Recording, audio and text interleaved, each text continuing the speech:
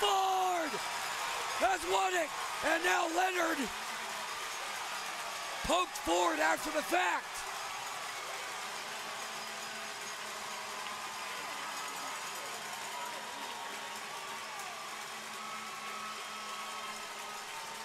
Gus Ford has won it in overtime, much to the dismay of Stephen Leonard.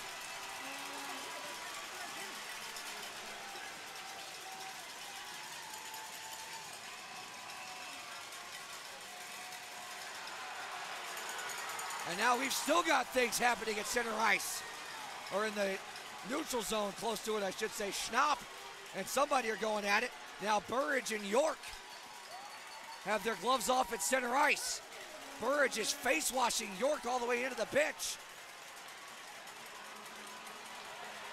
And now the goalies are getting into it. Frankie McClendon just took down Yuri Pastuka. Oh goodness, now it's getting ugly. Gloves are off all over the place.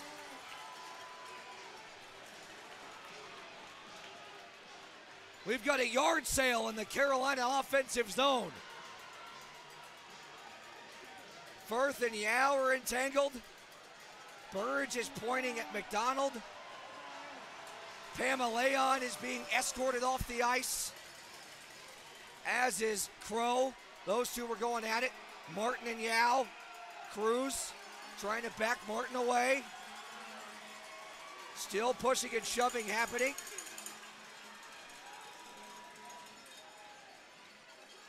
As Schnapp is still ready to take on all comers. Bobbitt goes over and taps Wilson in a sportsmanlike manner. As it appears for the moment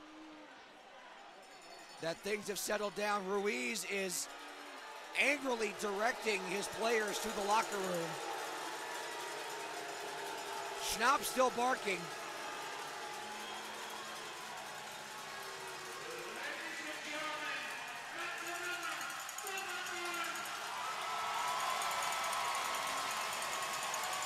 And Pastuka and company come out to center ice, banging their sticks, waving their arms and gloves. A big hug from Pastuka to Bobbitt. The most important part of all of this, Carolina an overtime win, knocking Danbury from the ranks of the undefeated, and the NX is going nuts.